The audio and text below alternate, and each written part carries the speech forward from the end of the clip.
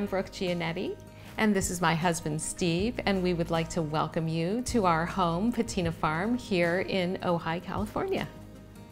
We are a design team. I do interiors and Steve does architecture. We also do gardens together. We did all of that here at Patina Farm. We designed it from an empty lot to what you will see today.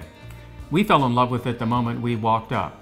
We saw the oak trees and the view and the proximity to the city, and it took about 3 steps and we bought it. Patina Farm really was inspired by the history of Ojai. It has a history of old Spanish buildings, and it also mixes in the agricultural background of Ojai. We mixed those two things together with a love of Belgian and French architecture and tried to create something completely unique, but that felt very much at home. So there's antiques that are built in the kitchen. There's antique beams in the ceiling. We really tried to make it feel like it had been here forever. But unlike houses that were built long ago, our house has a more contemporary flow to it. All the rooms flow together and are more open, which allows you to kind of connect not just to the rooms, but also to the gardens beyond.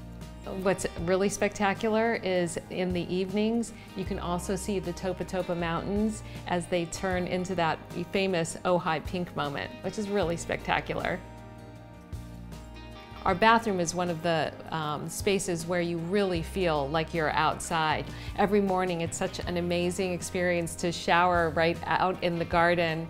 We really wanted to pick plants where there was something to discover every month of every season. So like right now, the wisteria is blooming and it just smells so incredible. And then after they kind of fade away, all the roses will come into bloom. My favorite thing about living here at Patina Farm is the connection to nature. We are surrounded by so much beauty, and that's why we really designed this house this way, to really be able to be connected to all the gardens. We have a lot of animals here. Our goats and sheep and cows here have really become a big part of our life and our daily experience. It's really been life-changing for me. Just allowed me to kind of slow down and be in the moment. We have our own water, we have our own power, we have backup batteries. So we can actually live off the grid here in a very beautiful way.